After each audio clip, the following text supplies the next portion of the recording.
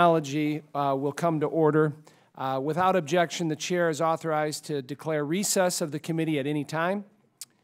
Good morning and welcome to today's hearing entitled, quote, Bolstering the Government's Cybersecurity, Lessons Learned from WannaCry, unquote. I recognize myself for 5 minutes for an opening statement. I want to welcome the witnesses here today, and I would also welcome Chairman Smith, Oversight Subcommittee Ranking Member Beyer, Research and Technology Subcommittee Chairman Abraham, Research and Technology Ranking Member Lipinski, members of the subcommittees, our expert witnesses, and members of the audience. Cybersecurity, a concept we hear mentioned frequently, especially in this period of rapidly emerging threats, is an ever-evolving concept. Maintaining an effective cybersecurity posture requires constant vigilance as new threats emerge and old ones return. Too often, however, when we hear about the importance of cybersecurity, we are left without concrete steps to take to ensure our systems are best positioned to defend against emerging threats. One of the goals of today's hearing is to learn about real, tangible measures the government can take to ensure its IT security systems are appropriately reinforced to defend against new and emerging threats, including novel and sophisticated ransomware threats. The specific focus of today's hearing will be the recent WannaCry ransom attack, a new type of ransomware infection which affected over 1 million unique systems last month in a worldwide attack that impacted nearly every country in the world. Although the concept of ransomware is not new, the type of ransomware employed by WannaCry was novel. WannaCry worked by encrypting documents on a computer, instructing victims to pay $300 in Bitcoin in order to regain access to their users' documents. Unlike typical forms of ransomware, however, WannaCry signaled the ushering of a new type of worming. Ransomware which caused the attack to spread faster and more rapidly with each new infection. In light of the novelty built into WannaCry's method of attack, cybersecurity experts, including those we will hear from today, have expressed significant concerns that WannaCry is only a preview of a more sophisticated ransomware infection that many believe will inevitably be launched by hackers in the near future. Beginning May 12, 2017, the WannaCry ransomware infection moved rapidly across Asia and Europe, eventually hitting the United States. The attack infected 7,000 computers in the first hour, 110,000 distinct IP addresses in 2 days, and in almost 100 countries, including the UK, Russia, China, Ukraine, and India. Experts now believe WannaCry affected approximately 1 to 2 million unique systems worldwide prior to activating the kill switch. In Illinois, my home state, Cook County's IT systems were compromised by WannaCry, reportedly one of the few local governments subject to the attack.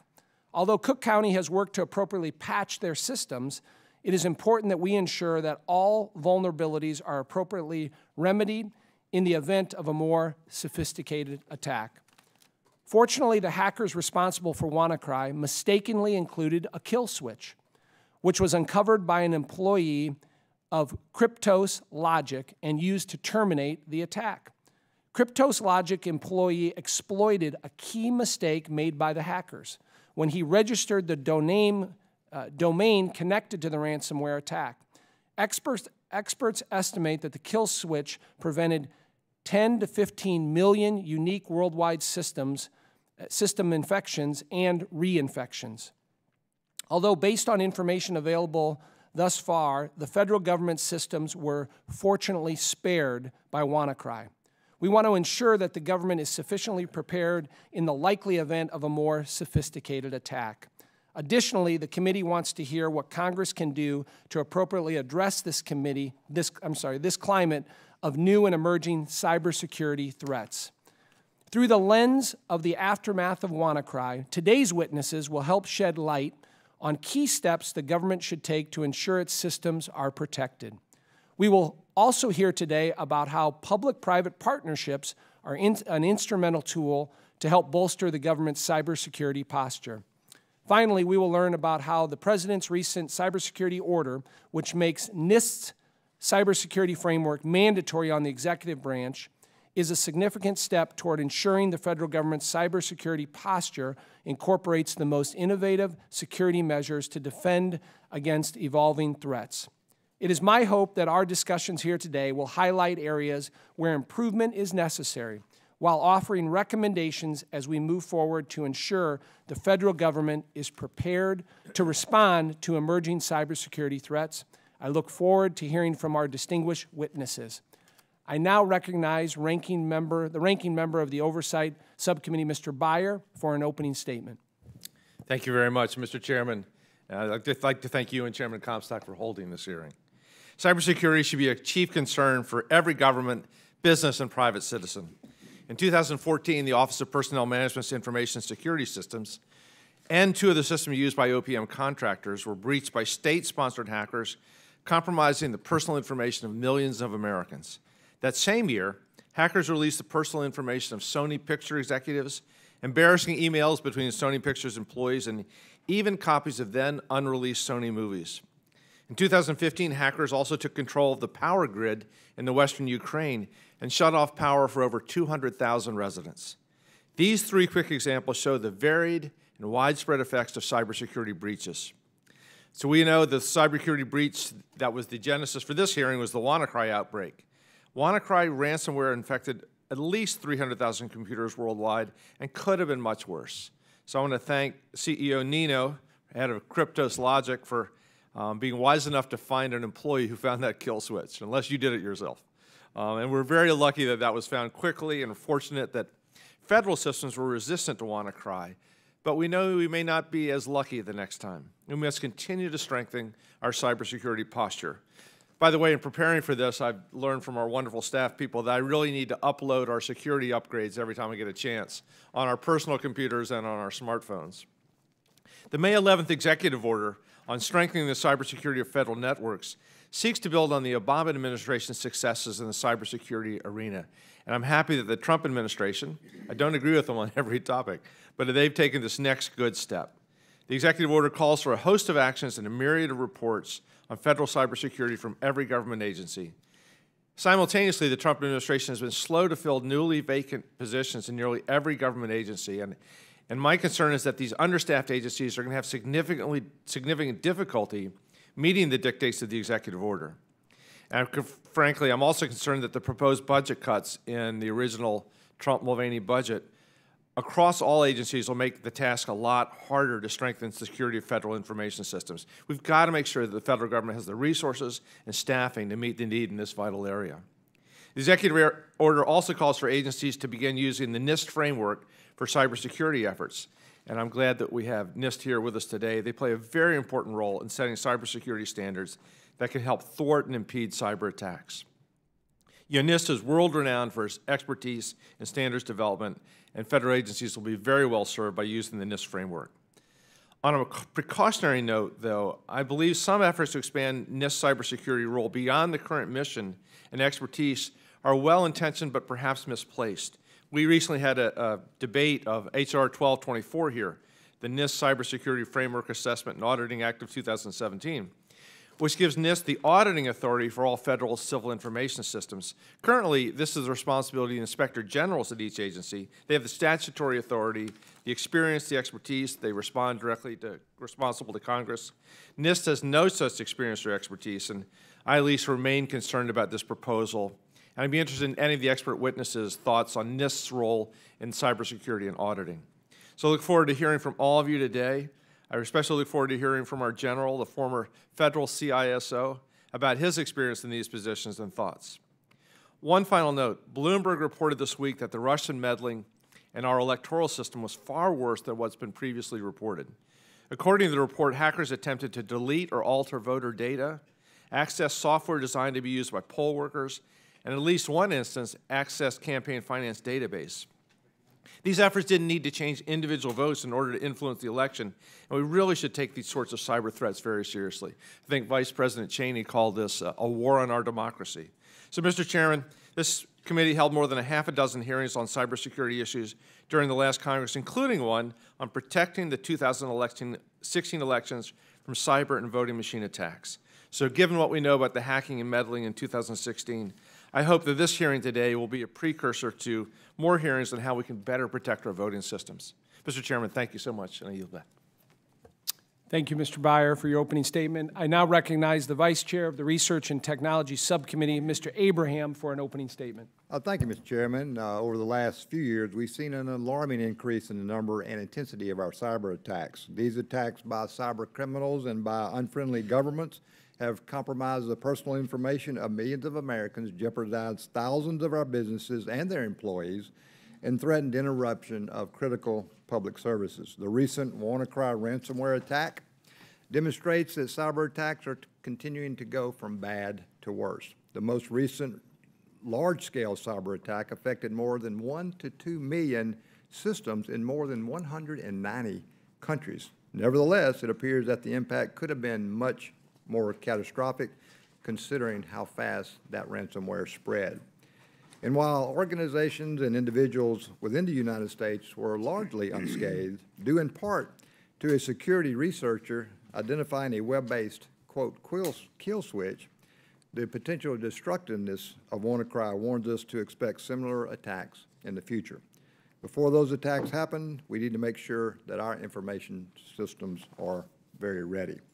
During a Research and Technology Subcommittee hearing earlier this year, a witness representing the U.S. Government Accountability Office, the GAO, testified, and I quote, "Over the past several years, GAO has made about 2,500 recommendations to federal agencies to enhance their information security programs and controls. As of February 2017, about 1,000 recommendations had not been implemented," unquote. It is clear that the status quo in federal government cybersecurity is a virtual invitation for more cyber attacks. We must take strong steps in order to properly secure our systems and databases before another cyber attack like WannaCry happens and puts our government up for ransom. On March 1st, 2017, this committee approved H.R. 1224, the NIST Cybersecurity Framework Assessment and Auditing Act of 2017, a bill that I introduced as part of my ongoing interest over the state of our nation's cybersecurity. This bill takes concrete steps to help strengthen federal government cybersecurity. The most important steps are encouraging federal agencies to adopt the National Institute of Standards and Technology, NIST, cybersecurity framework, which is used by many private businesses, and directing NIST to initiate individual cybersecurity audits of priority federal agencies to determine the extent to which each agency is meeting the information security standards developed by the Institute. NIST in-house experts develop government-wide technical standards and guidelines under the Federal Information Security Modernization Act of 2014.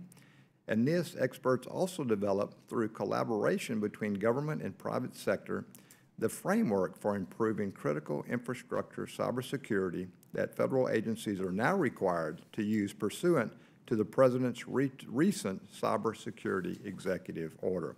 I was very pleased to read that language. Considering the growing attempts to infiltrate information systems, there is an urgent need to assure Americans that all federal agencies are doing everything they can to protect government networks and sensitive data.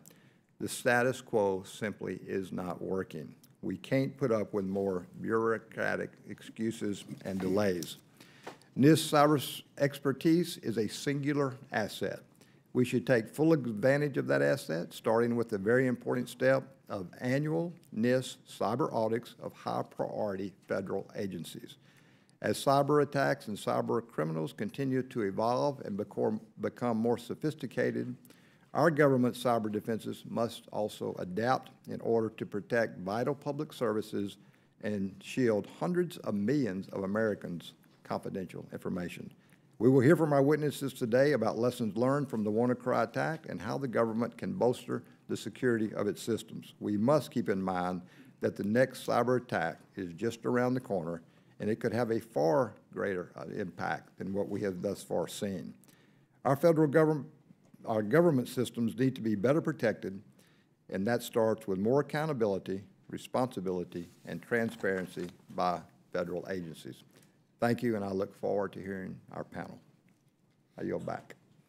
Thank you, Mr. Abraham. I now recognize the ranking member of the Research and Technology Subcommittee, my colleague from Illinois, Mr. Lipinski, for an opening statement. Thank you, Chairman LaHood, and I want to thank you and Vice Chair Abraham for holding this hearing on the cybersecurity and lessons learned from the WannaCry ransom attack last month. The good news is that the U.S. government information systems were not negatively impacted by the WannaCry attack. This was a clear victory for our cyber defenses. However, I believe there are lessons to be learned from successes as well as failures. A combination of factors likely contributed to this success, including getting rid of most of our outdated Windows operating systems, diligently installing security patches, securing critical IT assets, and maintaining robust network perimeter defenses. As we know, Microsoft sent out a security patch for this vulnerability in March, 2 months before the WannaCry attack. These and other factors played a role in minimizing damage to U.S. businesses as well. However, WannaCry and its impact on other countries serves as yet another reminder that we must never be complacent in our cybersecurity defenses. The threats are ever evolving, and our policies must be robust yet flexible enough to allow our defenses to evolve accordingly.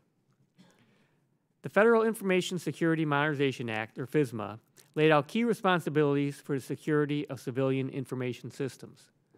Under FISMA, DHS and OMB have central roles in development and implementation of policies as well as in incident tracking and response. NIST develops and updates security standards and guidelines, both informing and responsive to policies established by OMB. Each agency is responsible for its own FISMA compliance, and each Office of Inspector General is required to audit its own agency's compliance with FISMA on an annual basis. We must continue to support agencies in their efforts to be compliant with FISMA while conducting careful oversight.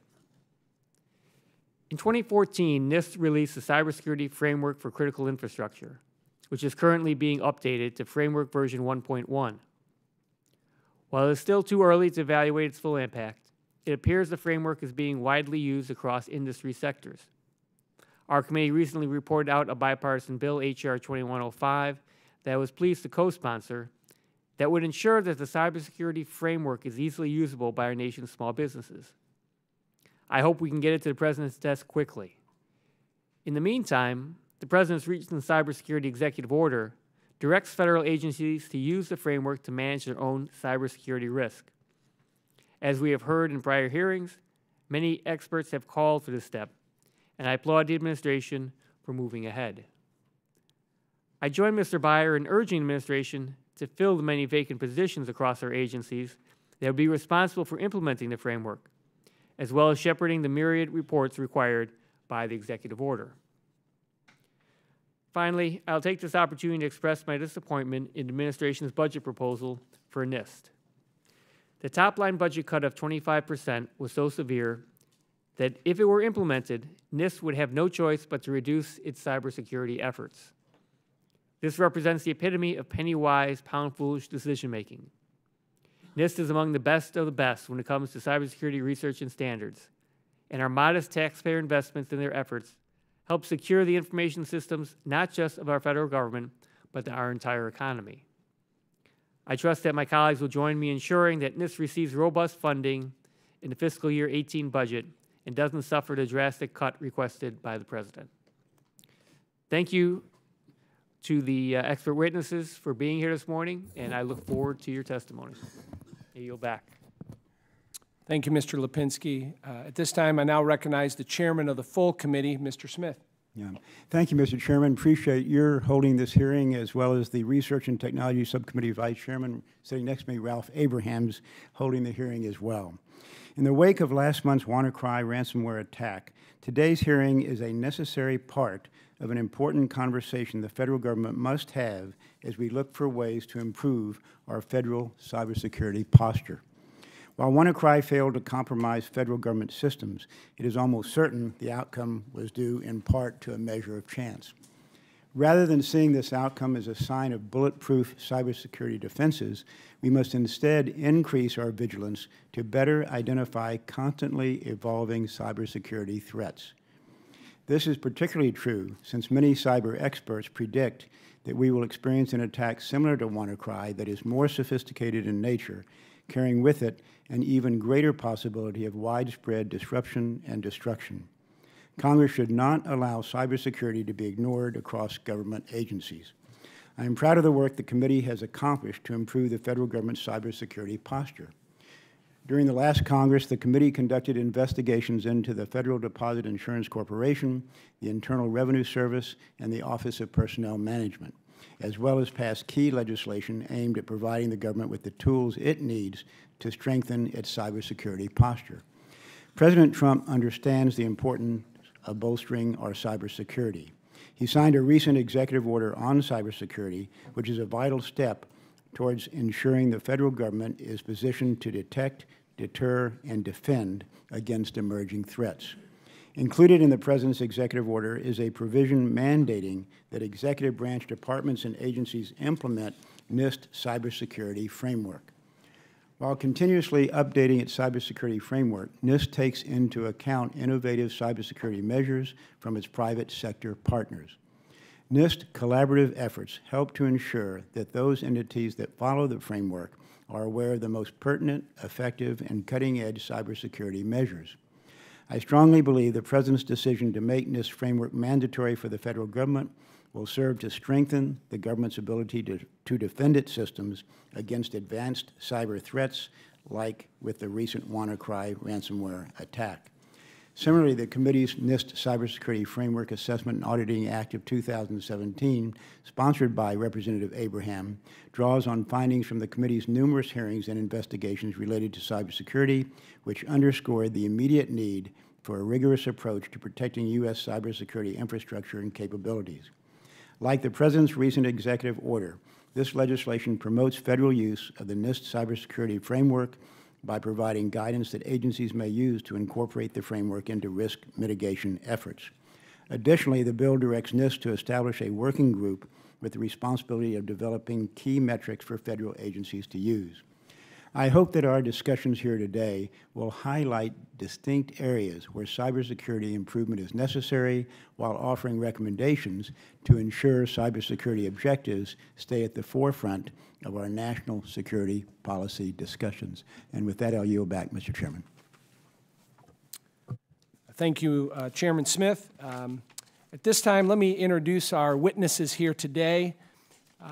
Our first witness is Mr. Salim Neino, founder and chief executive officer of Kryptos Logic. Mr. Neino is credited with discovering new solutions for companies such as IBM, Dell, Microsoft, and Avaya.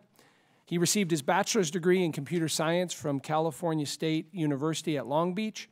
A Kryptos Logic employee, as we've discussed in the UK, is credited with largely stopping the WannaCry attack. We'll hear more about that during Mr. Neino's testimony today. Our second witness today is Dr. Charles Romine, Director of the Information Technology Laboratory at NIST. Dr. Romine received both his bachelor's degree in mathematics and his PhD in applied mathematics from the University of Virginia. Our third witness, Mr. Touhill, is a retired Brigadier General in the United States Air Force, is currently an adjunct professor of cybersecurity and risk management at Carnegie Mellon University. Previously, he was chosen by President Obama to serve as the nation's Chief Information Security Officer.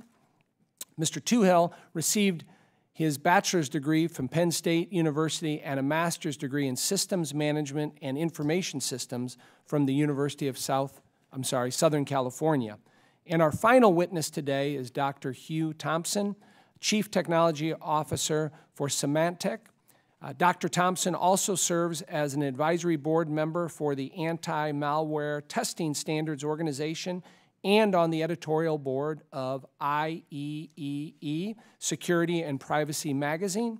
Dr. Thompson received his bachelor's degree and master's degree and PhD in applied mathematics from the Florida Institute of technology.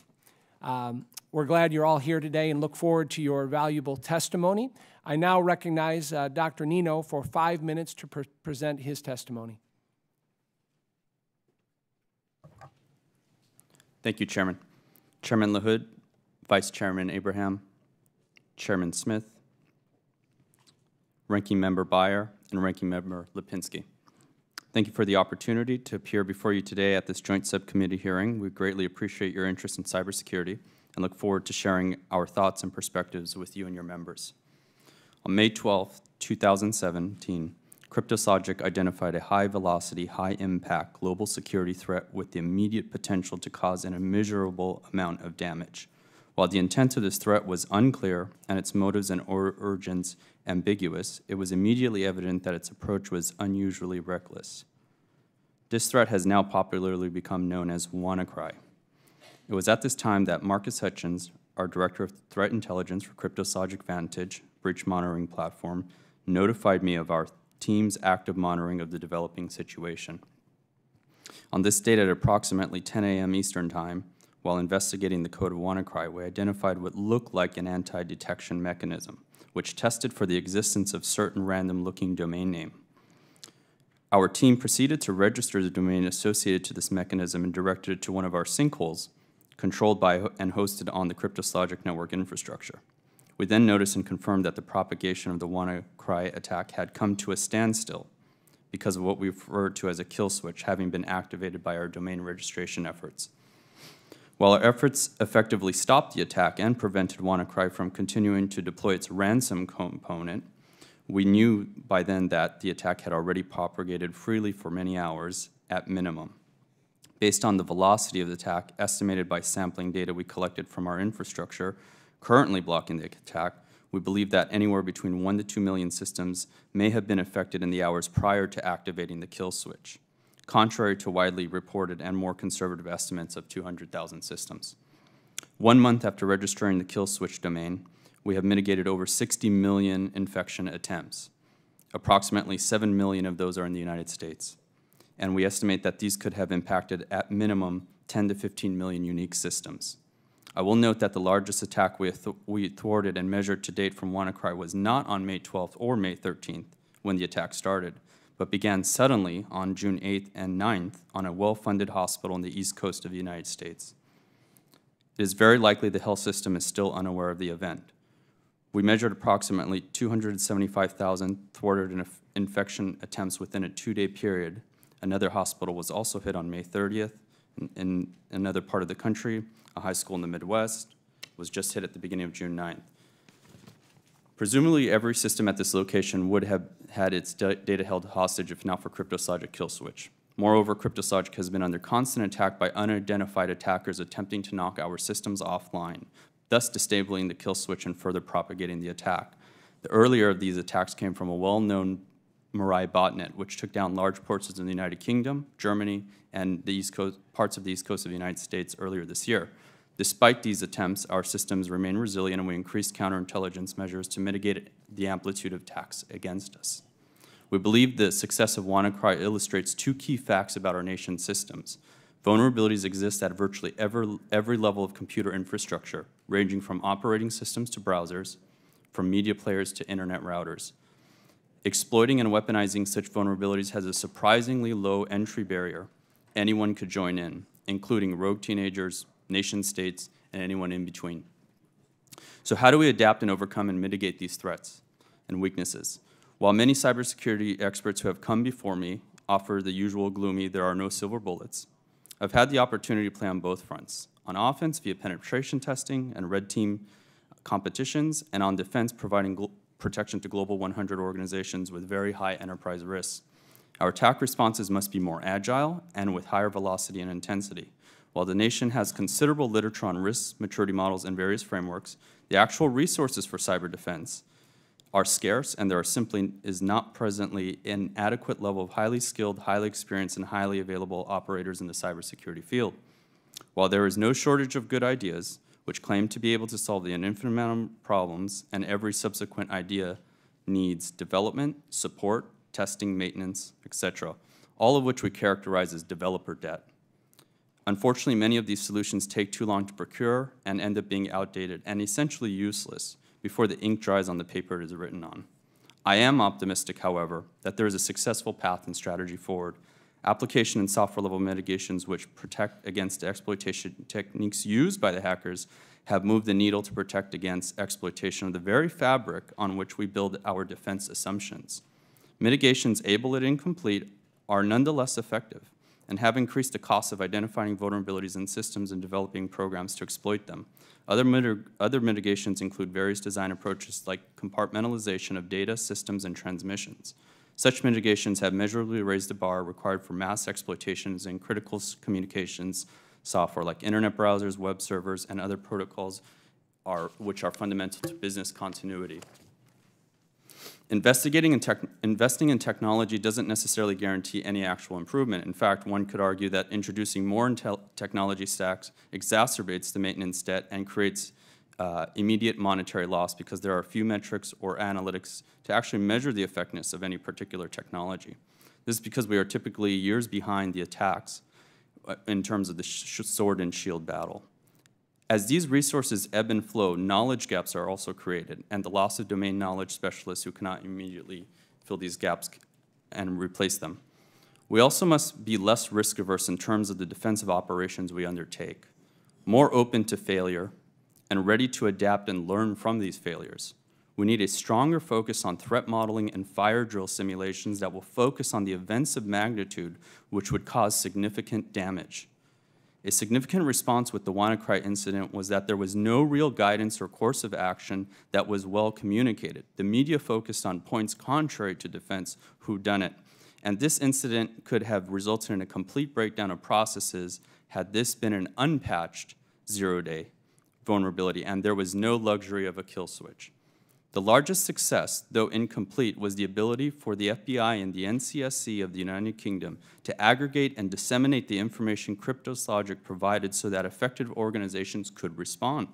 Information sharing can be valuable, but our framework can be vastly improved by triaging cybersecurity threats and events of magnitude in a clear and repeatable scale, not too dissimilar to the Richter scale, which measures the energy released in an earthquake. Likewise, a scale that takes the technical and social elements of a threat into account to evaluate its destructive power enables first responders, us, to better organize and mobilize and focus on the most important areas of risk. While there do exist various scoring systems for evaluating the purely technical element of a threat, they fall short in terms of clear and actionable information outside of information technology. We focus too much on application-specific vulnerabilities with obtruse names like MS-17010, and none of these values are effective in quantifying the overall impact potential of a wider global environment. We need an easier-to-grasp method of prioritizing threats that have a large-scale destructive potential in contexts like WannaCry. To this end, once we have determined a method to evaluate the risk with respect to aforementioned technical and contextual specifics, we can apply the appropriate mitigations. In conclusion, one of the largest issues is the transitory nature of a crisis. This message still has not resonated of the destructive potential of these attacks and importance of its awareness. We think this can be explained simply by the fact that organizations are too slow to adapt to such a volatile landscape. There's a vast human resource shortage and little by way of metrics to demonstrate return on investment of defensive technologies. Again, I thank the subcommittee for inviting me here to appear today to discuss Kryptos logic involvement in the lessons learned for WannaCry, and I welcome the opportunity to answer any questions you may have when they're fielded. Thank you, Mr. Neino. I now recognize Dr. Romine for 5 minutes to present his testimony. Chairman LaHood and Abraham, Chairman Smith, Ranking Members Beyer and Lipinski, and members of the subcommittees. Thank you for the opportunity to appear before you today to discuss NIST's key roles in cybersecurity and how they relate to recent incidents. In the area of cybersecurity, NIST has worked with federal agencies, industry, and academia since 1972, starting with the development of the data encryption standard when the potential commercial benefit of this technology became clear. NIST's role to research, develop, and deploy information security standards and technology to protect the federal government's information systems against threats to the confidentiality, integrity, and availability of information and services was recently reaffirmed in the Federal Information Security Modernization Act of 2014. NIST provides resources to assist organizations in preventing or at least quickly recovering from ransomware attacks with trust that the recovered data are accurate, complete, and free of malware, and that the recovered system is trustworthy and capable. NIST's Guide for Cybersecurity Event Recovery provides guidance to help organizations plan and prepare for recovery from a cyber event and integrate the processes and procedures into their enterprise risk management plans. The guide discusses hypothetical cyber attack scenarios, including one focused on ransomware, and steps taken to recover from the attack.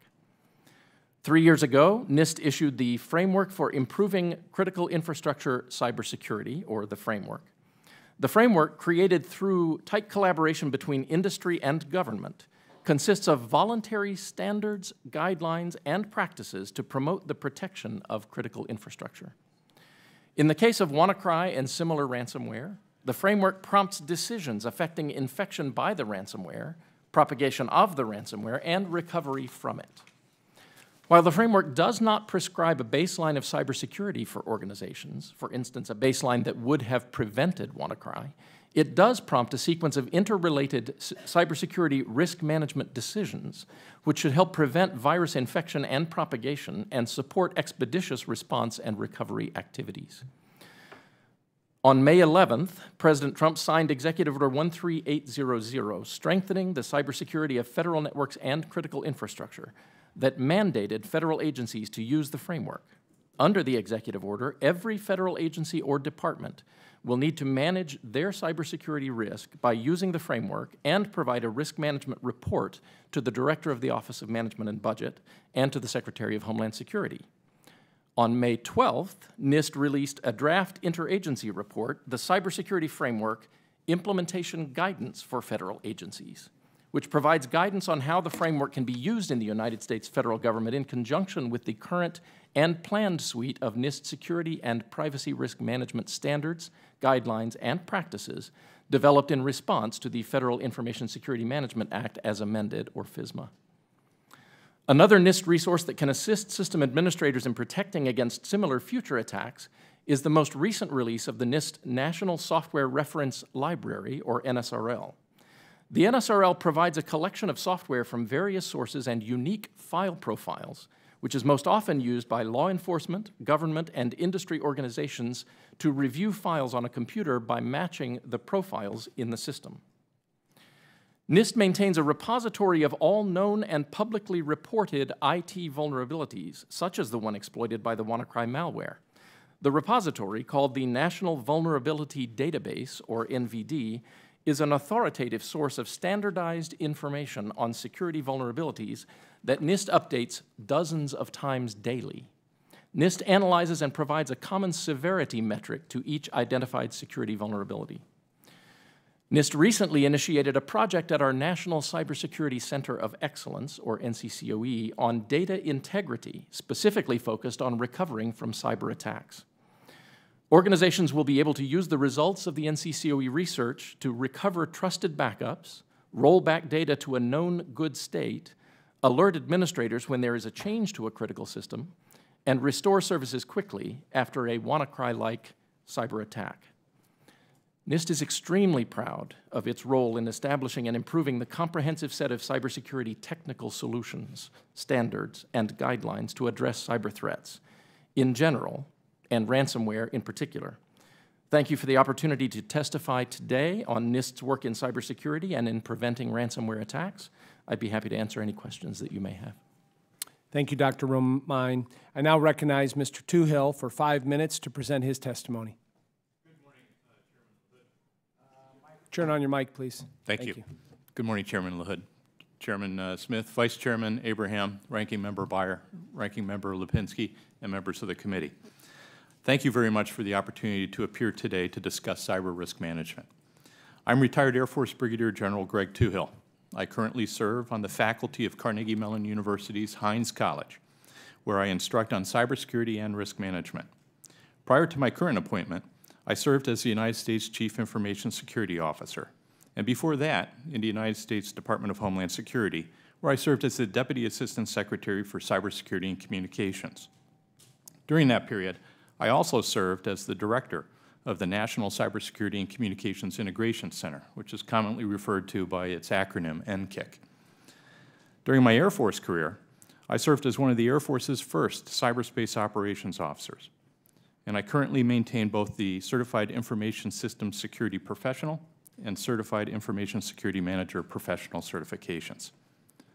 Cybersecurity is a risk management issue. However, many people mistakenly view it solely as a technology concern.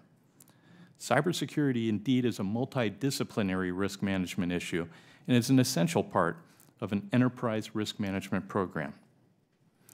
Now, I recognize we have a very full agenda of topics today, and I'm sensitive to your time. I have submitted for the record a written statement, and in that statement, I discuss the recent WannaCry attack and my assessment of how future attacks may impact the public and private sectors. In short, I view WannaCry as a slow-pitch softball, whereas the next one may be a high-and-tight fastball coming in. We need to be ready. I also discuss and share recommendations on topics the committee has identified for today's agenda, including the President's recent cybersecurity executive order, public and private sector partnerships, the cybersecurity framework, and proposed legislation. In short, in that, I urge the Congress to continue its great efforts to strengthen our enterprise risk posture. I urge you to authorize and empower the Federal Chief Information Security Officer position, which currently is not an authorized or specified position. I also suggest that instead of calling it the NIST Cybersecurity Framework, and I'm a huge fan of this framework, I suggest we start calling it the National Cybersecurity Framework to reinforce the fact that it applies to everyone. And further, NIST did a brilliant job in crowdsourcing the development of this framework, but it was really people from around the country that brought to the table best practices. NIST was the great trail boss for this, but it really is a national cybersecurity framework. And then finally, in regards to the proposed H.R. 1224 legislation, I congratulate the committee and the members of the Congress for taking the initiative to really reinforce the need to implement the framework across the federal government. I do suggest, based upon my experience in both the military and the government sectors of the federal government, that we do two things with that act. One is we amend that act to make it apply to national security systems as well. Having served extensively in the military and in the federal government, I believe that the National Cybersecurity Framework applies equally to national security systems, and I recommend that you make that amendment. Further, I concur with my colleagues who suggest that let's leverage the Inspector General and auditing communities that are currently in the different departments and agencies and reinforce their need to conduct appropriate audits using that cybersecurity framework. Again, I thank you for inviting me to discuss cyber risk management with you today, and I look forward to answering any questions you may have. Thank you, Mr. Touhill. I now recognize Dr. Thompson for 5 minutes to present his testimony. Good morning. Thanks for having me. And Chairman LaHood, Vice Chairman Abraham, Chairman Smith, Ranking Member Lipinski, and Ranking Member Byer. I really appreciate the opportunity to be here today to talk about what is a critical subject. Understanding the current threat environment is essential to crafting good policy and effective defenses. And last month's WannaCry ransomware attack is just one of the latest manifestations of the kinds of disruptive attacks that we are now facing. The timeline of WannaCry, I think, has been well covered by the other folks on this panel, but I did want to share with you a graphical timeline that hopefully you can see in the monitor. Apologies for the small print. What's interesting, I think, about that, and where I'd like to add some color, is to give you Symantec's perspective on the events as they unfolded. And to give you some context, Symantec is the world's largest cybersecurity company, with technology protecting over 90% of the Fortune 500, and being used extensively by government agencies around the world. In addition, we protect tens of millions of home users through our Norton and LifeLock branded products. The threat telemetry we get from these deployments represents the largest civilian threat intelligence network in the world. WannaCry was unique and dangerous because of how quickly it could spread. It was the first ransomware as a worm that had such a rapid global impact. Once on a system, it propagated autonomously by exploiting a vulnerability in Microsoft Windows. After gaining access to a computer, WannaCry installs the ransomware package. This payload works in the same fashion as most crypto ransomware. It finds and encrypts a range of files and then displays essentially a ransom note to victims demanding payment, this time in Bitcoin. Symantec worked closely with the U.S. government from the first hours of the outbreak. We connected DHS researchers with our experts, provided indicators of compromise and analysis to DHS, and received the same back. And during the outbreak, DHS held twice daily calls with private sector to coordinate operational activities. From our perspective, this was one of the most successful public-private collaborations that we've been involved in. Our analysis of WannaCry revealed that some of the tools and infrastructure it used have strong links to a group referred to as Lazarus by the security community, which the FBI has connected with North Korea. Lazarus was linked to the destructive attacks against Sony Pictures in 2014, and also the theft of approximately $81 million from the Bangladesh Central Bank last year. The links we saw between WannaCry and Lazarus include shared code, the reuse of IP addresses, and similar code obfuscation techniques. As a result, we believe it is highly likely that the Lazarus group was behind the spread of WannaCry. Beyond WannaCry, the threat landscape continues to evolve very quickly. We're seeing attacks become more sophisticated, not just in technology, but in the social engineering approaches that these attacks use. We're also seeing more attacks being leveraged against IoT devices, such as the massive weaponization of IoT devices that we saw with the Mirai botnet last fall. Mirai launched one of the largest distributed denial of service attacks on record and led to significant disruption of major cloud services. The explosive growth of attacks like WannaCry and Mirai, I think, underscores the need for preparation and deploying integrated and layered defenses. These attacks also show that response and recovery planning and tools is an essential part of cyber risk management, because when good defenses will stop many attacks, we have to be prepared that a determined adversary may get through those initial defenses, and we must lay a foundation for recovery. There's no question that WannaCry was an important event, but unfortunately, it will not be the last of its kind. In fact, it's more likely an indicator of what's to come.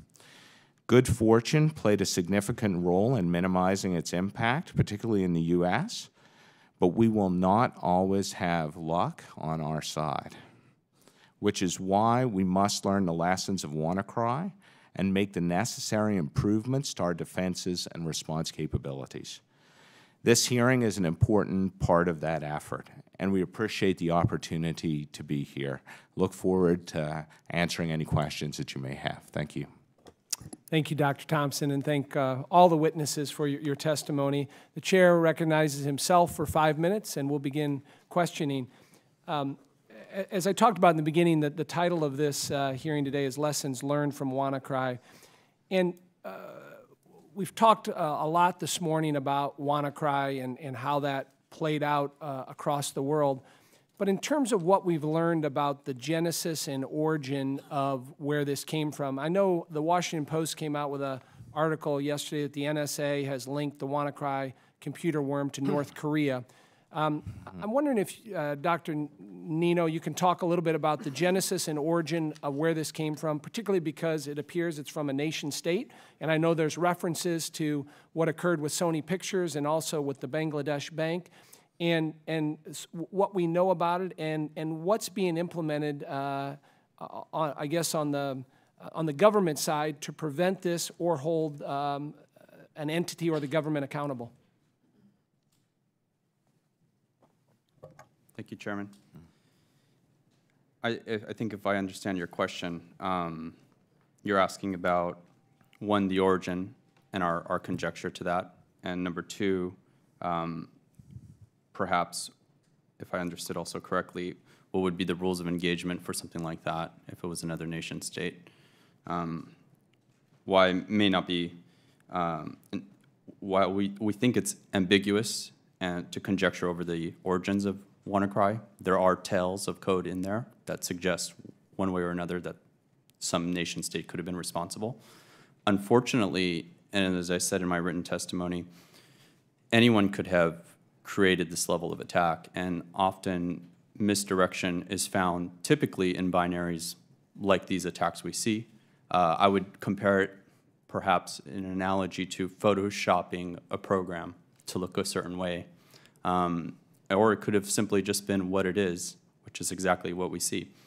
It's hard to tell, so I won't say that I know the origin of the attack, nor should I conjecture on it, but what I can say is that these attacks are very difficult to attribute, and Kryptos Logic is a cybersecurity company, not an intelligence agency, so it'd be very difficult for us to pursue an answer to that. As far as rules of engagement, I also think that the question segues the same way. It would be difficult to create attribution and origin to any of attack, and therefore rules of engagement would be very difficult for us to give any kind of assessment on. Dr. Thompson? This was truly an interesting attack. We spent a lot of time in our research labs looking at both the code that was used in WannaCry, but also where WannaCry communicated out to. And there were very, very close similarities to other kinds of attacks that we've seen, specifically attacks that we attribute to a group called Lazarus. And these attacks, this malware, the reuse of strings in that malware, the reuse of command and control infrastructure out on the internet by that malware, led our researchers to believe that this is strongly linked to the Lazarus group. Now, similar to my colleague on the end, we're not the intelligence community either, and I agree with those comments that attribution is often difficult, but what we've seen leads us to believe that it was a part of this Lazarus group, and separately, the FBI has linked the Lazarus group with North Korea, and I think, Chairman LaHood, the article that you're referring to from yesterday is another potential evidence point on that as well from the NSA. Thank you. Dr. Neino, we talked about the kill switch and how that stopped the attack, but we also referenced the fact that last week a hospital on the East Coast and a high school were subject to attack. Can you explain how, if the kill switch was implemented correctly, how the hackers responsible for WannaCry were able to continue to perpetuate the attack despite the registration of the kill switch? Absolutely. Although I'd like to be a doctor, it's Mr. Neino.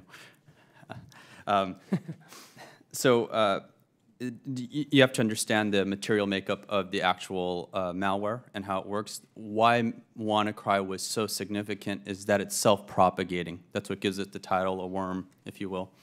Meaning the actors don't need to even be in existence, and sometimes we refer to these things as zombies, zombie botnets, because they continue to proliferate regardless of the actors or parents or creators of the particular attack. In the case of the examples I gave in the testimony regarding the health system, which there are many, that was just let's say, a corner case that was very significant. The worm continues to propagate because it is scanning and seeking to expand itself, and that portion of the worm is not subject to the kill switch. So its expansion and spreading, which in effect is still exploiting systems worldwide. What is not triggering is the payload, if you will, the ransom component. And that component, therefore, doesn't trigger. Most of these organizations worldwide right now don't know they're getting actively exploited still, but it's because they don't see the ransom portion of it.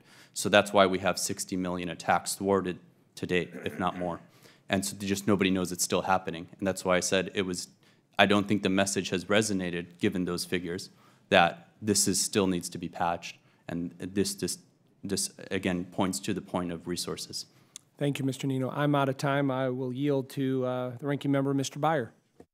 Okay, yeah. Thank you, Chairman LaHood, very much. And I'm just so impressed by our panel today. There's so much information here. And congratulate Dr. Romine and Dr. Thompson for being PhD mathematicians.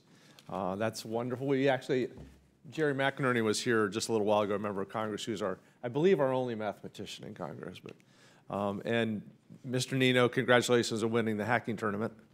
I never had a chance to say that before, but that's very cool. And General Touhill, it's very cool that you're now, after all the things you've done in your life, combat and diplomacy and first CISO, to be up there at Carnegie Mellon with their buggy races around Schenley Park. Every university has something that makes it cooler than every place else. So. And General, I want to start with you. You talked in your long written testimony about H.R. 1224, co-sponsored by a bipartisan bill here, but we have expressed a lot of concern about the audit function that NIST would be asked to take on.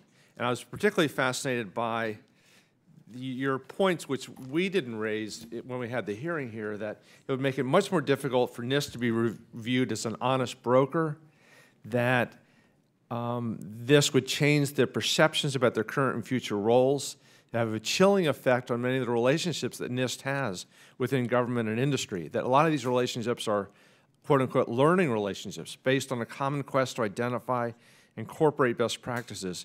And this would change those relationships not in a good way. It might inhibit or stifle the free exchange of information from public and private entities to NIST. Can you expand on that at all? This seems to be a pretty powerful argument against that audit function. Yes, sir. You know, frankly, I'm a fan of the intent of the legislation. Section 20A, in making sure that folks are, in fact, using the cybersecurity framework across the federal government, I think is brilliant. We need to follow through on that big time. And frankly, it was something I was promoting while I was the United States Chief Information Security Officer. And as a matter of fact, my last federal Chief Information Security Officer Council meeting in January of this year, I proposed, and we had a unanimous vote amongst the council, to do a risk assessment for the federal government based on the framework. So that portion of the legislation I'm wholly supportive of. Section 20B, the proposal to do the auditing and compliance activities, I'm also a fan of. I think it's important that we do auditing and compliance.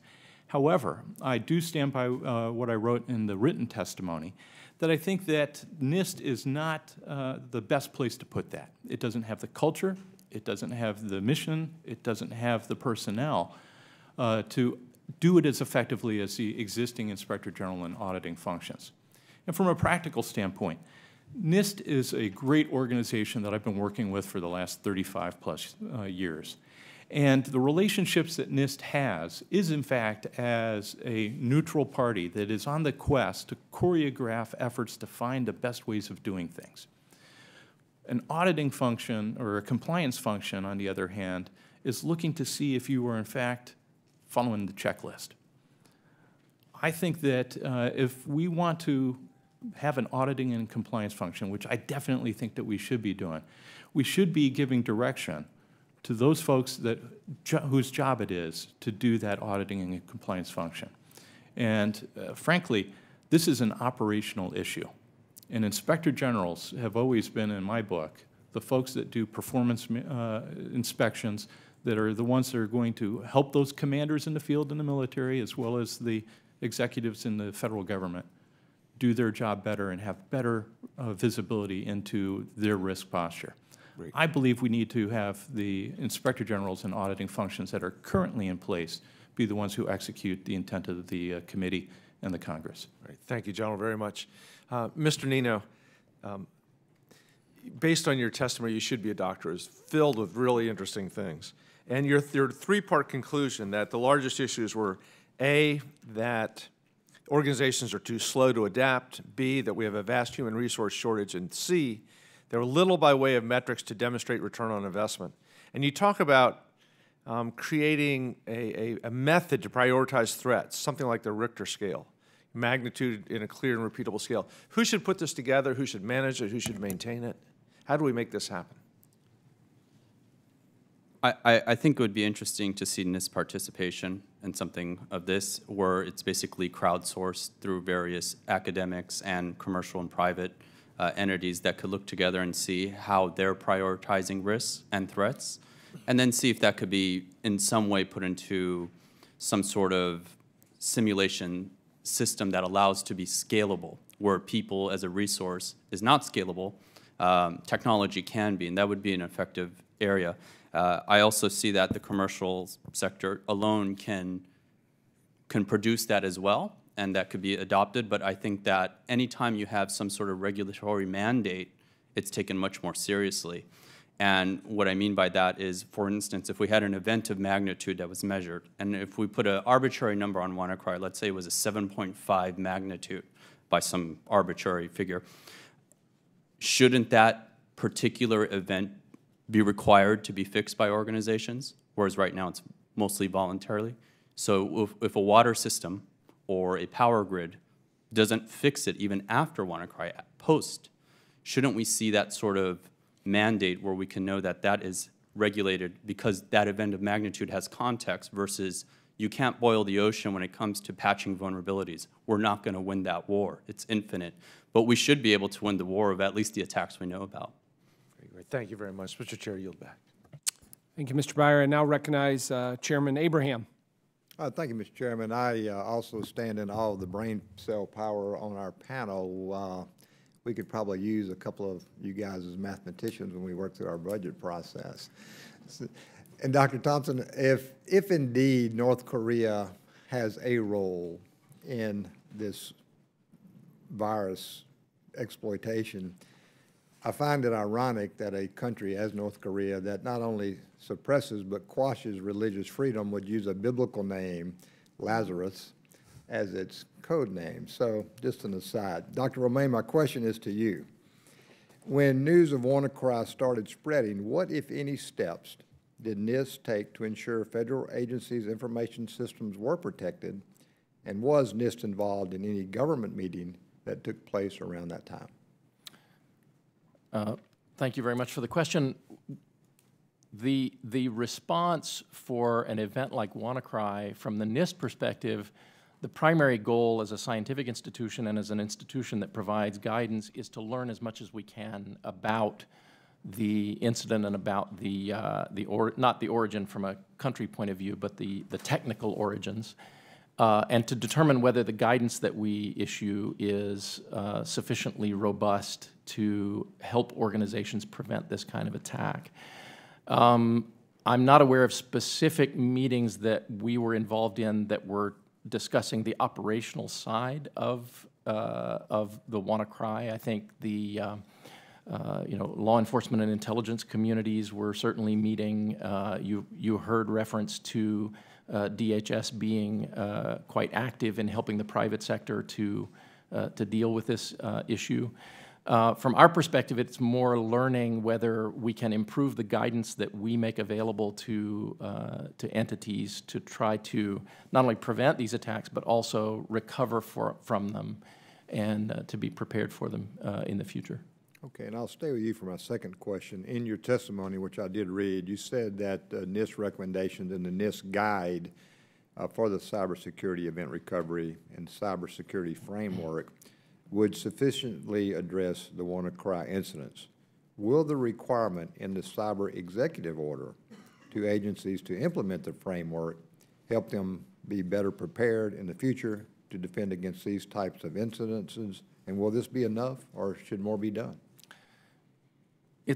Thanks for the question. It's difficult to know whether it will be enough for the next event.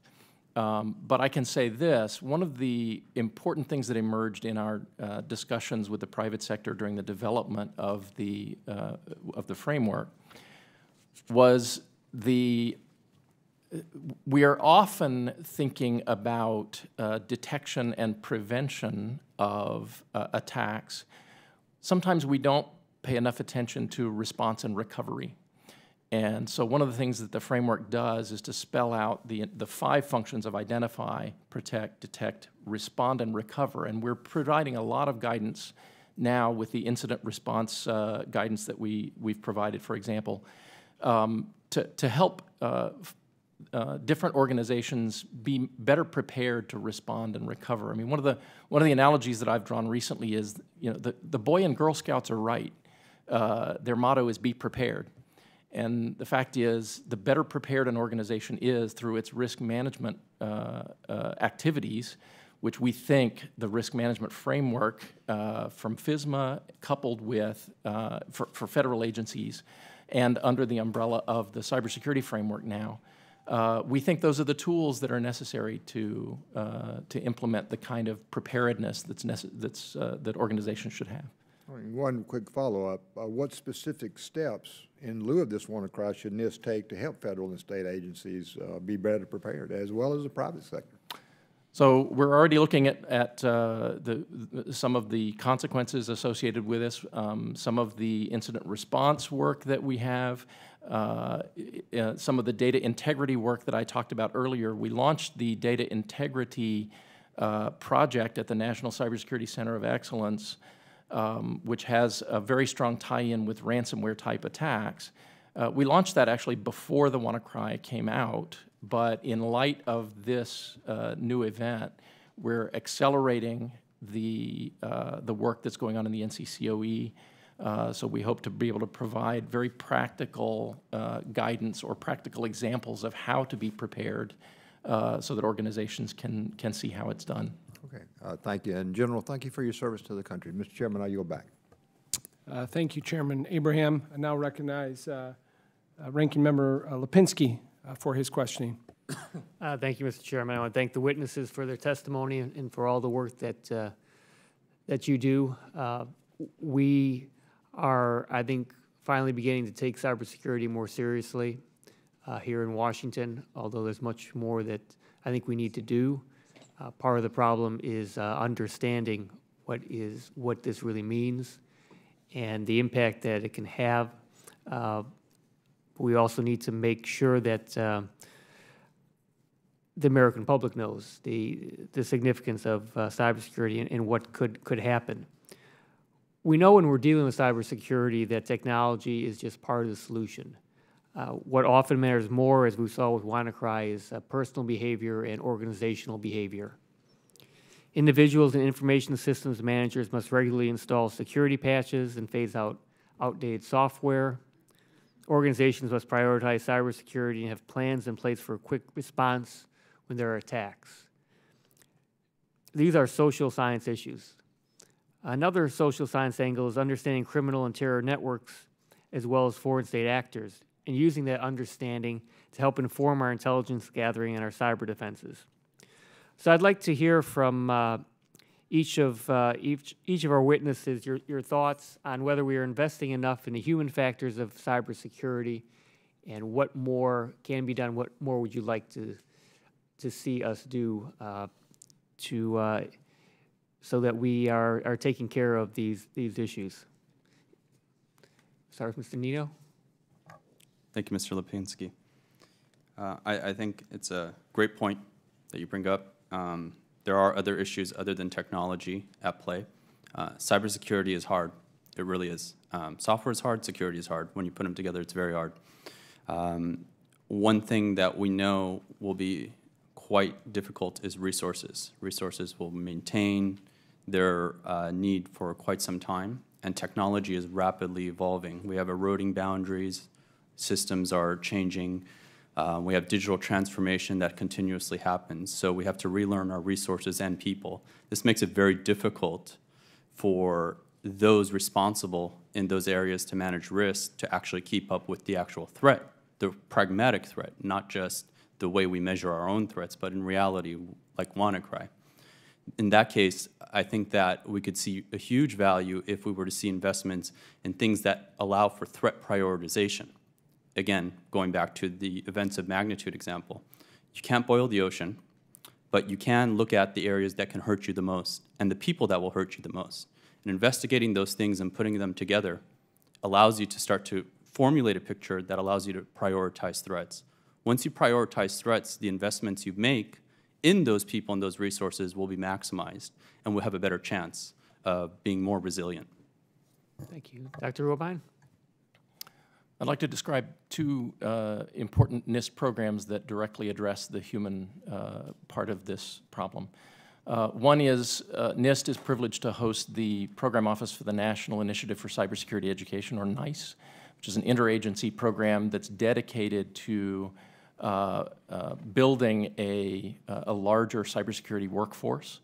And we've made great strides in that area. I'm very proud of the work that we've done there. The second part of the program is, you're absolutely right, that one of the key components in achieving true security is understanding how humans interact with technology.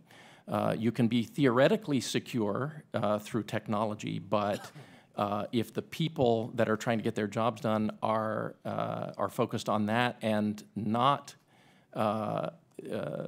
taking advantage of, or in some cases even circumventing security that's in place in order to get their jobs done, you have to know about that, and you have to understand how to build systems that have the human in the loop. NIST views a systems-level approach for cybersecurity, but we think people, the users, are part of the system. And so we have an active research program in understanding. We have psychologists, sociologists, human factors engineers on our staff whose entire mission is to understand how people interact with technology so that we can do better in areas like security and usability. To you, General Touhill. Yep. Thank you very much. You know, when I was still in public service, as the U.S. Chief Information Security Officer, I plotted out 5 strategic lines of effort. 1 was harden the workforce. 2, treat information as an asset. 3, do the right things the right way and at the right time. 4, make sure that you're continuously innovating and investing wisely. And then 5, make sure that you're making risk management decisions at the right level. The first one was harden the workforce. If you gave me an extra dollar in cybersecurity, I was going to spend it on people. And frankly, your people are your greatest resource, but they're also your weakest link. We see it time and time again. And 95% of the incidents my US CERT or ICS, the Industrial Control System certs, responded to, you could track back to a human failure. Failure to patch, failure to configure correctly, failure to read the instruction book. So I think hardening the workforce should be a strategic priority, and it was one of my top ones, actually it was the top one. Further, if you ask for where else could we invest, well, exercises. People should not necessarily be confronting crisis without having practiced ahead of time. And my friend Admiral Thad Allen likes to say the time to exchange business cards is not in time of crisis. We should be doing exercises more often than we are, and we should be investing more into them. And then further, everybody needs to play. Too often we see senior executives who go dismiss that off to the younger folks and the kids in the server room to play. It's a risk issue, and risk decisions are made at the board level. So I think we need to invest in exercises. We already are doing a lot. During the time I was at DHS, when I first got there, the year before, we had done 44. By the time I left, 2 years later, we were up to 270 exercises. But I think more is to be done, and I encourage the committee and the Congress to help reward these type of practices because I think it'll buy down our risk. Thank you. If the chairman will indulge me, let Dr. Thompson go. Right, thank you. Well, thanks for that question, because I think what you're hitting on is probably one of the most important and underinvested areas in cybersecurity in general. This human element cannot be separated from the technology. Often in the security community, we talk about advanced persistent threats.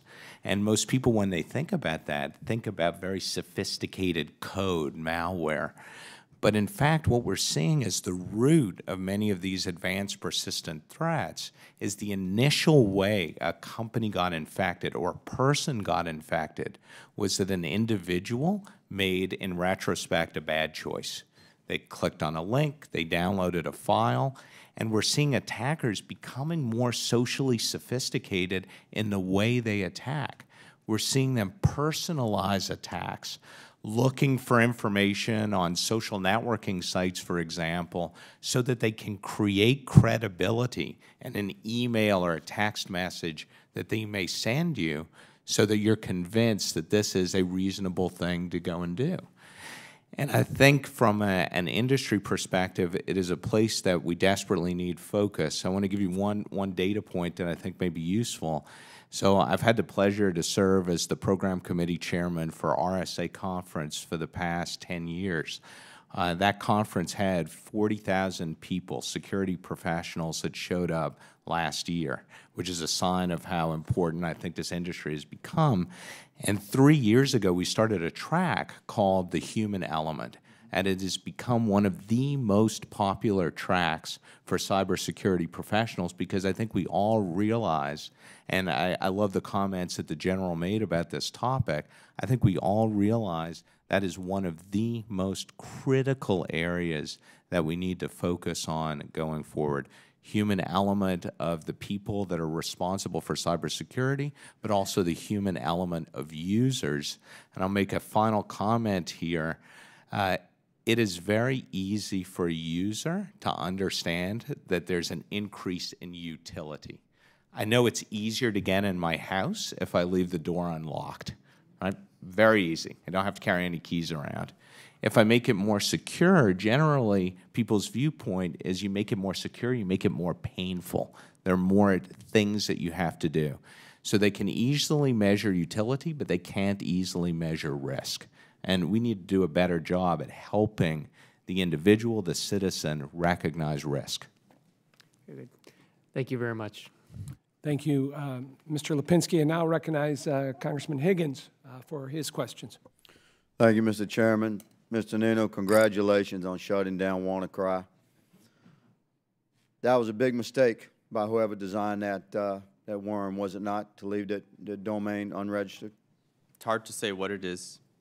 Could have been intentional, could have been non-intentional. We think it was non-intentional, but it's hard to say. But it definitely was a mistake in any regard. Well, congratulations on discovering it. What would WannaCry had done to the world had that kill switch not been I could only give a thumbnail of what that might look like, but given today, you know, we're seeing millions of thwarted attacks per day.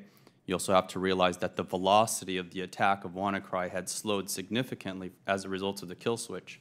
So generally, mathematicians will say these are exponential attacks, things like that.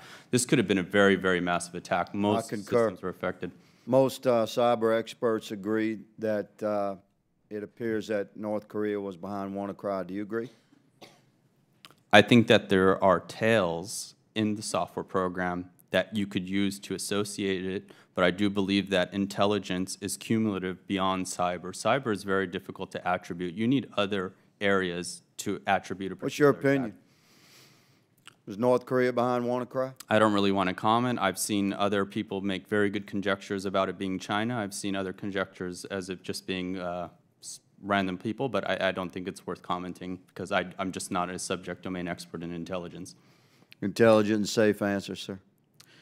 When security software is designed, how easy is it for the designer to build a backdoor access that would be virtually undetectable within that cybersecurity software? We've seen that a multitude of times, and there's very good studies from a variety of areas. The level of entry to do that is very low. Thank you for concluding that. Brigadier General, my question is to you, sir, and thank you for your service.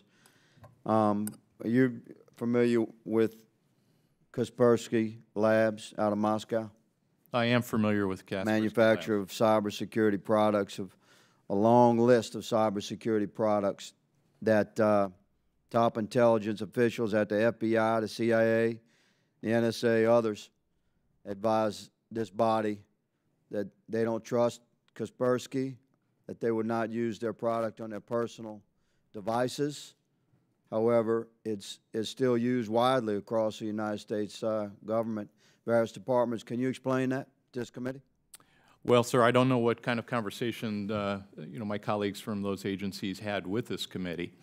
However, as I go and I take a look at the different products that are in the market today, I believe that the American products are the best ones out there. And just on a value proposition, I buy American. I concur. Yeah, that's a Brigadier General speaking right there. That's an American speaking, sir. Let me say that although there's no public evidence of collusion between Kaspersky Labs and the Russian government, it's not a large leap. And Eugene Kaspersky has suggested that his products have no ties to the Russian government.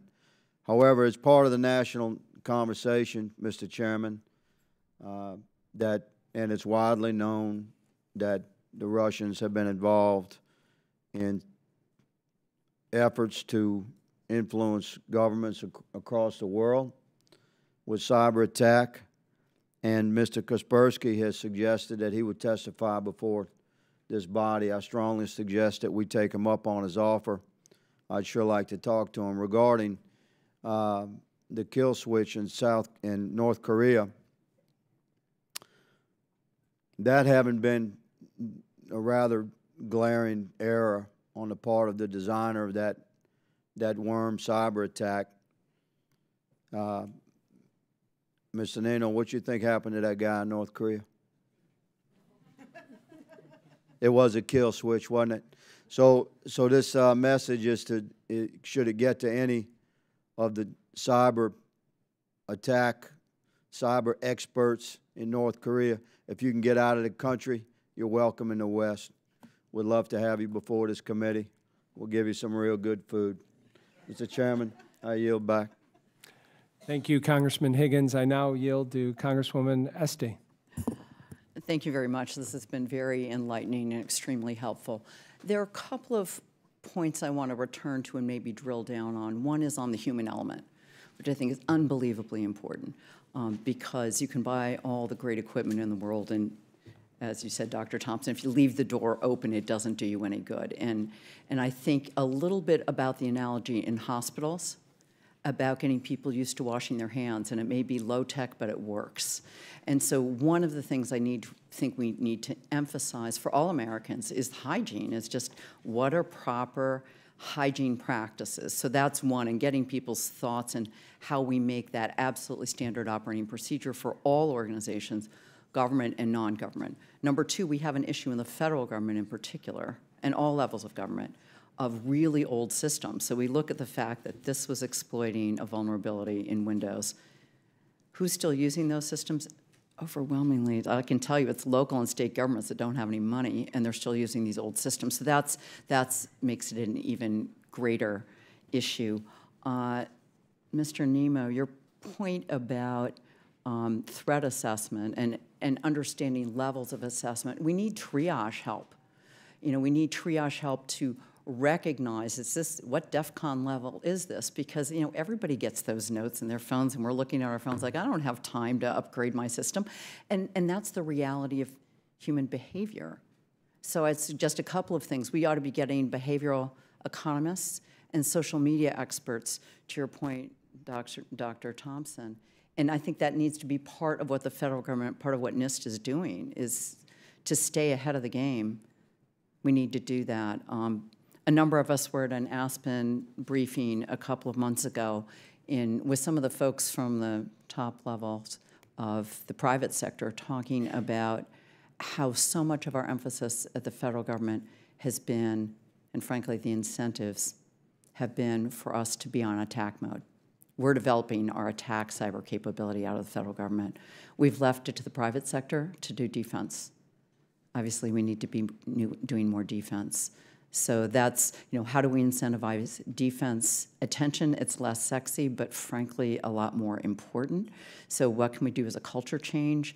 Where does that have to come out of? Is that out of NIST? Is that out of DOD, NSA, to put the incentives there?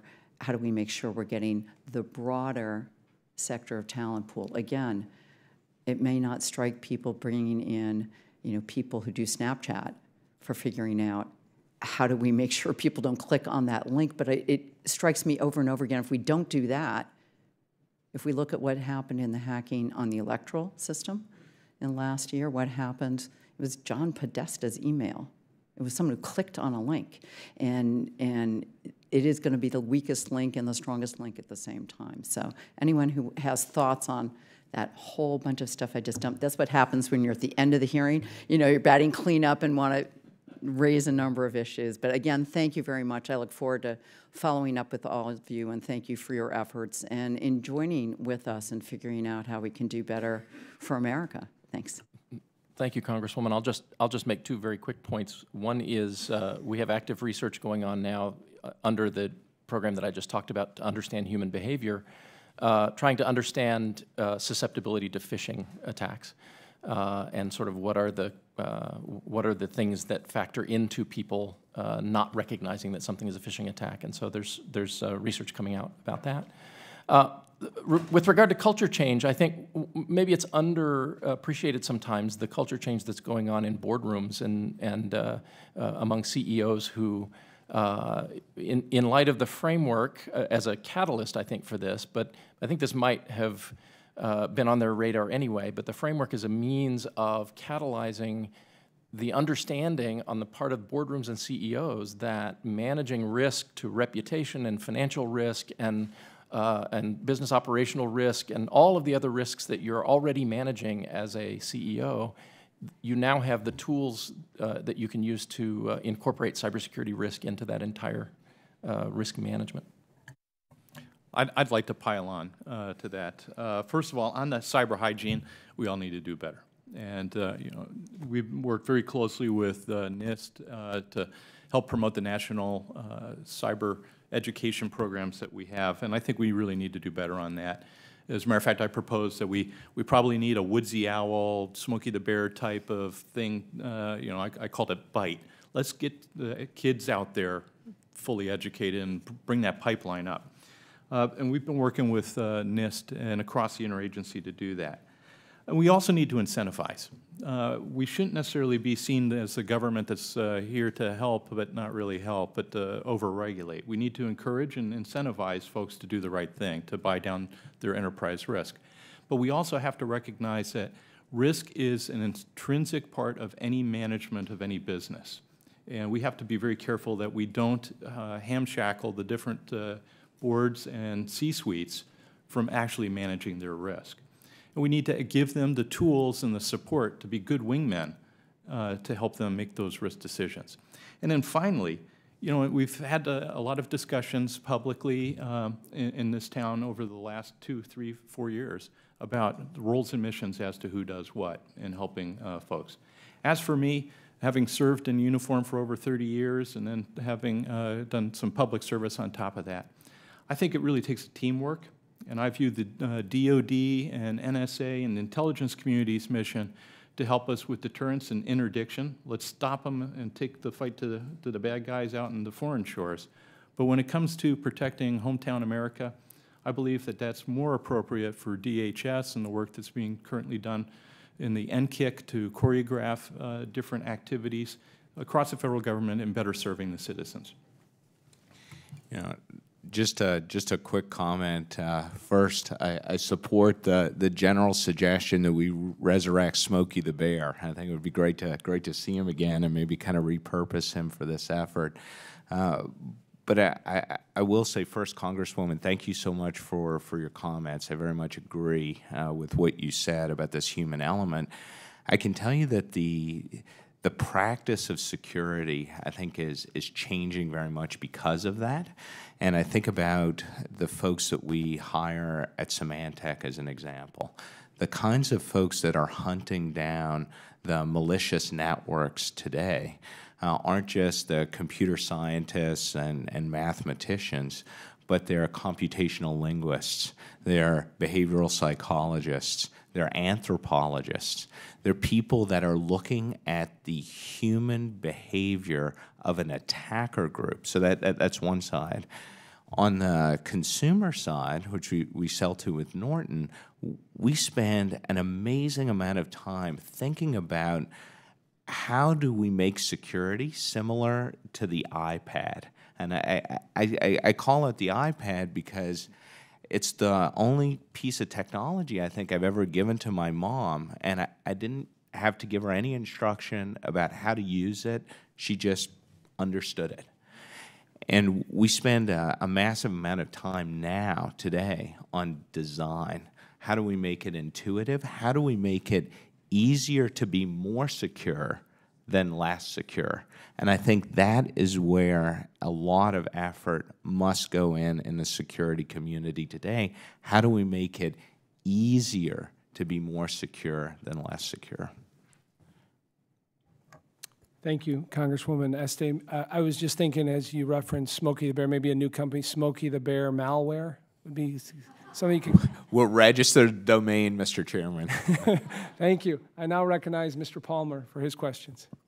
Mr. Neino, first, accept our thanks for the quick thinking that allowed the kill switch to prevent so many infections. But with regard to your measurements, however, you suggest that the number of 200,000 infections is too low, and that before the implementation of the kill switch, there may have been 1 to 2 million infections. In that regard, how do you then explain that practically no one tried to pay the ransom, if there were that many more? I think there were some who tried to pay the ransom, be it the measure of success of that is hard to determine. I think well, we also... What you've got is that from many studies that a large portion of the companies do pay the ransoms when their computers are encrypted, but by monitoring the Bitcoin while it's advertised in the WannaCry malware, it seems that less than 500 people did so. That's 0.02 of 1%. Sure. Well, I think that's very inconsistent. Yeah, with what you're saying. I think that when you look at, it's hard to associate the payments to the actual spread, and I'll tell you for a variety of reasons.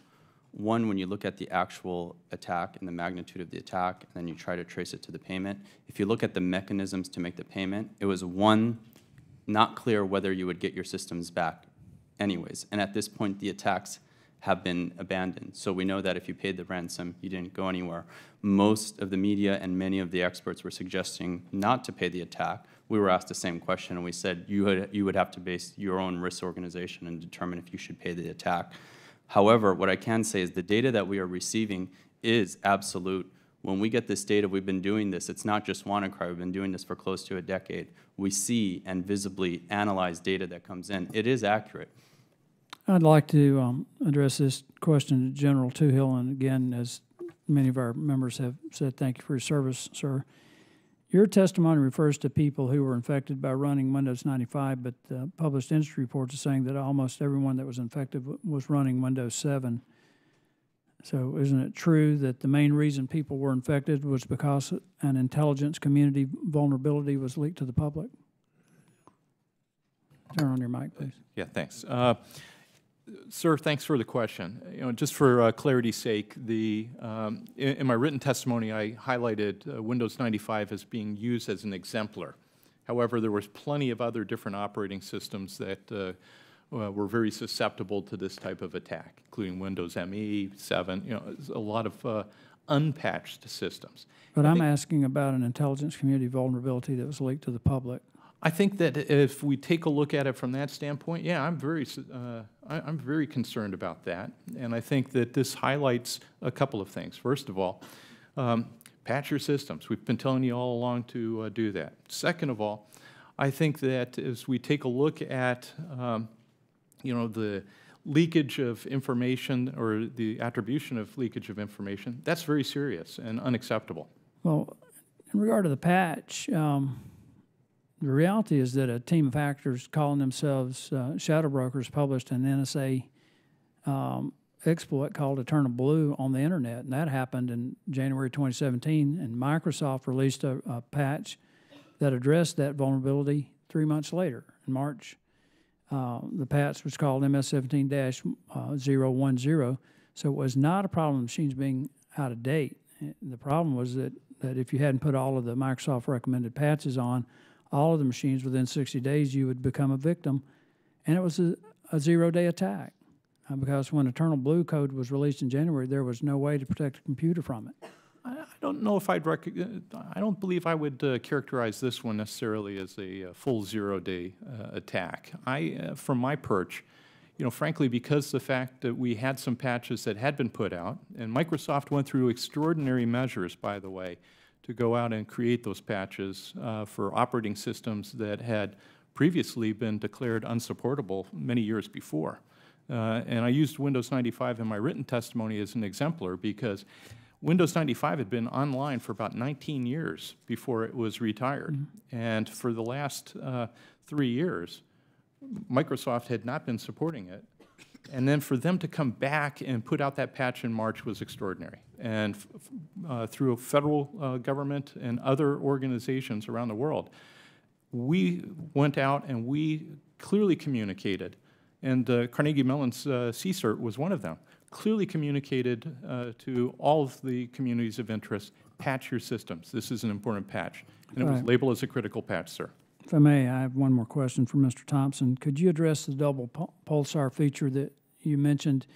Since no one was actually paying the ransom, is it possible, but the real goal of the attack was to allow remote access to the machines that the double pulsar was installed on by becoming infected? Thanks for your question. It's difficult to anticipate what the true intention was of this attack, whether it was ransomware, whether it was a test, whether it was the ability to propagate some kind of backdoor. But what is, I think, interesting as a characteristic of the attack, which I think goes back to your first question of why didn't we see, quote, normal or expected rates of ransomware payment, the back-end infrastructure that was set up was very weak compared to the typical piece of ransomware that we see out there in the wild. And it is pretty incredible. Many of these ransomware attacks have a very robust infrastructure behind them. They have almost the equivalent of customer support for people that have been infected with the ransomware. We didn't see that level of sophistication here in the back end. I thank the witnesses for their answers. I yield back. Thank you, Mr. Palmer. Now yield to Congressman Webster for his questions.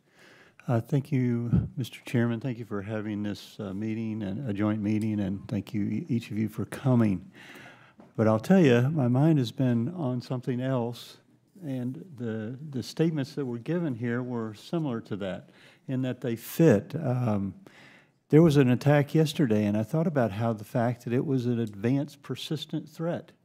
And not only that, was it a personalized attack.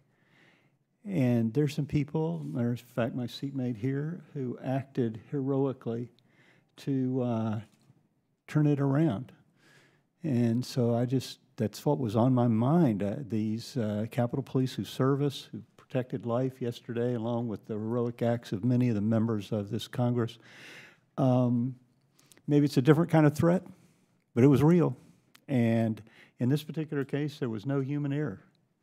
And so I wanted to take this time that I have, just a few minutes, and say thank you for our people who work here and for the members who serve here who prove there still are heroes in our country, and they just haven't been exposed yet. And there was some yesterday that were exposed. So thank you, Mr. Chairman. Yield back.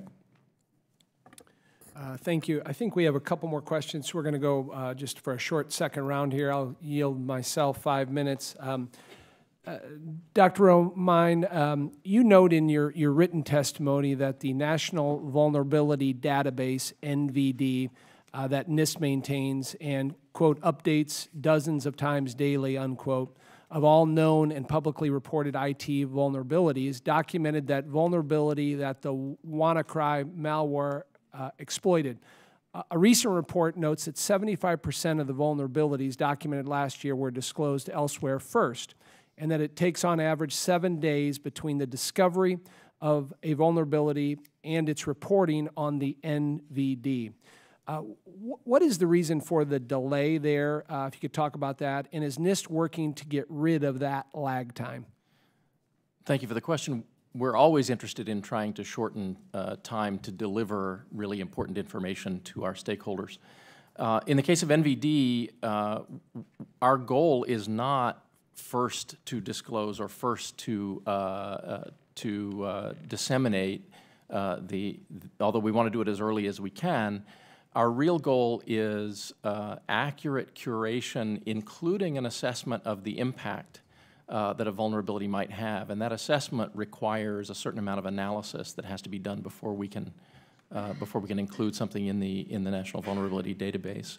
The other reason for that is that the disclosures are often from sources that are not necessarily reliable from our perspective, and including information about vulnerabilities from sources that we're not that we don't view as authoritative would not be in our best interest for the NVD, I don't think.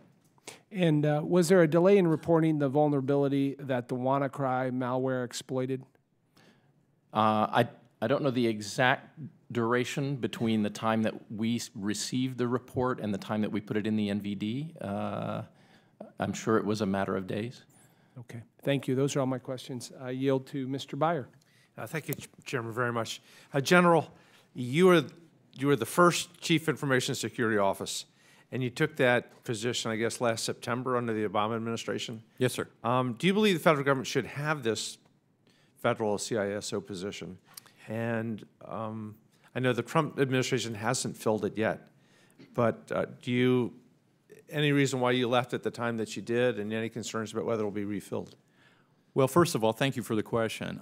I believe that this is a best practice to have a Chief Information Security Officer in different organizations. The first Chief Information Security Officer position was created in the private sector over 20 years ago, and it took about 20 years for the federal government to create one. I think it is critically important as part of an enterprise risk management approach that you do, in fact, have someone who is focused on information security and the risk to the enterprise, and advising the corporate community, as it were, up, down, and across as far as what those risks are and best practices to buy down and manage that risk. Within the federal government, we still don't have an authorization for a federal Chief Information Security Officer in statute. It was, my position was appointed as an administrative appointment, and I think that as we take a look at as we move forward, and the executive order that just recently came out is a great step forward. I think we need to firm up and make sure that this position is an enduring position, but we also need to authorize and empower the position such that that Chief Information Security Officer can, in fact, have the authorities to choreograph and direct activities that are necessary to better manage our risk. As far as the appointment goes, I look forward to seeing who the administration brings forward, and I will coach and serve as a wingman for that person. Great. While we're talking executive orders, you made the really interesting case that we overclassify, that the default position right now is to make everything the highest thing, and that we should instead make the default position the lower level of classification and argue our way up. How do we operationalize that? Is this executive order, legislation, memorandum of understanding? Thank you for that question. I'm very passionate about it because I was responsible for public and private sector partnerships while I was at DHS and the information sharing between the public sector and the private sector. And frankly, we overclassify too much time-sensitive information in the federal government, in my view. And I believe that the solution set is going to have to be a combination of legislation as well as executive action. So I think that really both branches of government are going to need to partner up as far to determine the best means of getting information out faster to folks so that we can take timely and actionable actions in this fast-paced cyber environment. Great, thank you. Mr. Neino, you had one very intriguing, or many intriguing lines in your testimony. One said that was, quote, points contrary to defense, parens, who did it? And what I understood from that is we spend too much time trying to figure out who is Lazarus or who is Bayrob, or rather than trying to defend ourselves. Can you expand on that? Because I confess, as a naturally curious person who watches Law and Order and CSI and all this stuff, I want to know who did it. I think that the barrier of entry at this point is that anyone could do it. So conjecturing over who has done it is a very difficult task because cybersecurity is something that could be easily misdirected. You never really know who the attack is. And focusing on that doesn't solve the problem that we're vulnerable. We are vulnerable. So if you leave the door open, there could be thousands of people that walk by your house every day. Would it really matter if it's because you leave yourself exposed that who has done it? They do it because they can, and we should not make it that way. We should make it so that we are resilient and we are a very strong nation in regards to defense. Great, thank you. Dr. Thompson, do you want to pile on at all? I do, thank you. It's interesting. We don't spend very much time looking at who did it as in who is the country behind it, who is the enterprise behind it, who is the person behind it. But it's very critical for us to associate patterns of behavior. So if we associate attack A with attack B and then believe that these two things are connected, it will let us learn more about that group, the tactics that they use, and make us better prepared to protect against a new attack sight unseen. And that was the case with Symantec's AV engines and our artificial intelligence engines because of previous training on this against the WannaCry malware. So it's critical for us to have that grouping together. And then we'll leave it up to the intelligence community to decide who that group actually belongs to. Great. Thank you very much, Mr. Chairman. Mr. Lipinski, you have any follow-up questions?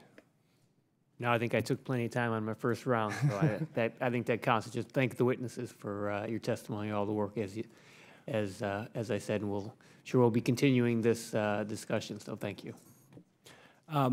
In closing, I want to thank all of the witnesses here today for your important, insightful, and impactful testimony here today.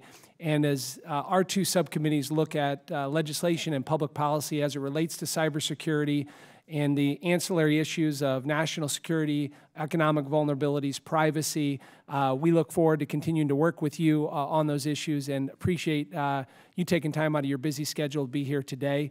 And the record will remain open for 2 weeks for additional written comments and written questions from members. And at this time, the hearing is adjourned. Thank you. Mr. Chairman? Yeah, that's great. Yeah, that's very good. Yeah, good subject matter. Yeah, really good stuff. Yep.